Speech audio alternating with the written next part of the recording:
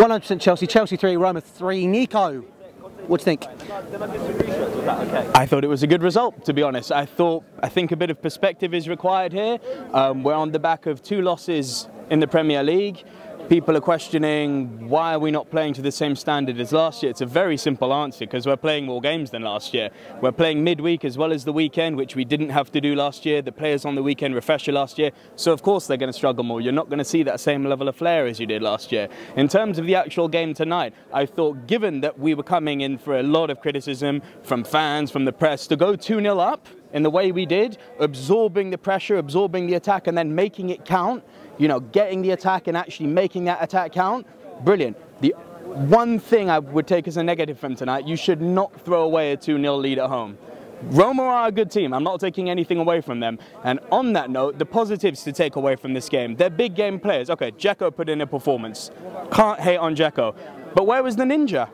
David Luiz, until he was injured, along with Chimwe Bakayoko, were imperious in midfield. Because Nainggolan, if you watch him, he was a clever player. He wasn't in the zone. He was drifting all the time, a lot like Eden Hazard does. And they had a good telepathic communication, those two, on who's going to mark him at what point. So I thought they did a brilliant job of actually shutting down Roma's attack.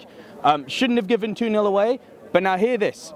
If the game had ended 3-2, then there's cause for concern, then everyone's screaming, maybe Conte out, which you shouldn't be doing, by the way. I'm not saying Conte out, you're making me sound like a dick. No, he didn't, but you're asking ironic questions. Because the dick ask. Yes, but don't even ask these questions, because there's too many people out there who will jump on the bandwagon. I don't want to turn into a Wenger out beta version, please. Right, we're not Arsenal Fan TV, despite what many people may think. Respect. You know, we are, respect the channel, but we're a different brand. Respect. But no, look, if the game had ended 3-2 tonight, I still would have been here saying, look, it's Roma, good team, right? It ended 3-3. We shouldn't have given 2-0 away, but we fought back. We fought back. That's something we haven't shown in the last 2 games. Like, I'll be the first to say, and I missed the positivity. Against Palace, we didn't have any fight. We didn't have any backbone. We did tonight. We could have easily dropped our heads, gone down 3-2. No, we fought. And for all the criticism to Willian, that team looked better after he came on. Just throwing that out there. The last 5 minutes, the last 10 minutes, the team looked better. That's not discredit to anyone. I'm not saying anyone who was on before him did badly.